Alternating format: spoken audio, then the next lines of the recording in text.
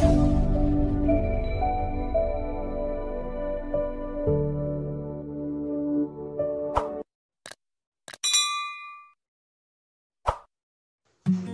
guys, welcome to my channel. ഇതിന്റെ first video ആണ്. അപ്പോൾ മറക്കാതെ ലൈക്ക്, ഷെയർ, കമന്റ്, സബ്സ്ക്രൈബ് ചെയ്യുക.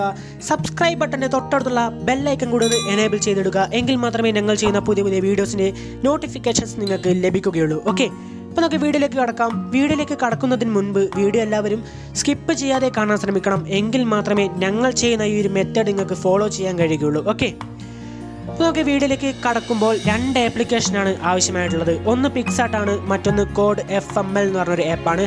രണ്ടും പ്ലേ സ്റ്റോറിൽ അവൈലബിൾ ആയിട്ടുള്ള ആപ്പാണ്. രണ്ട് ആപ്പിൻ്റെയും ലിങ്ക് ഞാൻ താഴെ ഡിസ്ക്രിപ്ഷനിൽ കൊടുത്തിട്ടുണ്ട്. അവിടെ നിങ്ങൾക്ക് ഡൗൺലോഡ് ചെയ്തെടുക്കാവുന്നതാണ്. ഓക്കെ, പിക്സാർട്ടിലേക്ക് മലയാളം ഫോണ്ട് സ്റ്റൈൽ അതുപോലെ തന്നെ മലയാളം ഫോൺസ് ഒക്കെ ആഡ് ചെയ്യണമെങ്കിൽ അതിന് നമുക്ക് മലയാളം ഫോൺസ് ഡൗൺലോഡ് ചെയ്യേണ്ട ആവശ്യമുണ്ട്. അപ്പോൾ ഈ ഒരു മെത്തേഡാണ് നമ്മൾ ഫസ്റ്റ് നിങ്ങൾക്ക് പറഞ്ഞു തരുന്നത്. അപ്പോൾ വാച്ച് ഇറ്റ്.